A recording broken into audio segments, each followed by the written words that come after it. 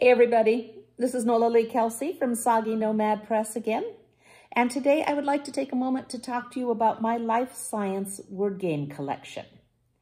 Now this series of books is designed to provide all the normal relaxation that you get from doing word searches and all the brain candy, but it also is designed to be educational. It can be used to reinforce terminology in the area of life science for college students who are studying life science at the time, or for us older people who just want to remember what we learned in college as a good exercise for our brain. And for some, it would probably even be appropriate for upper division science students in high school, maybe, and the same goes for homeschooling.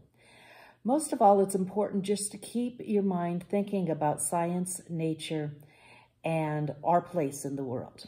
Here's one of the books here. As you can see, this one is the Let's try that again. This one is the Entomology or Invertebrates book, but there are also books in this series that cover general zoology, mammalogy, herpetology, ornithology, and the latest release is my Primatology book.